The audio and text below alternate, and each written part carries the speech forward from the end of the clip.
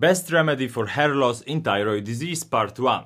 So the first one is androgenic alopecia. It's common in thyroid disease and hair is lost usually in a well-defined pattern beginning above the temples, and it's caused by DHT, dihydrotestosterone, which comes from testosterone.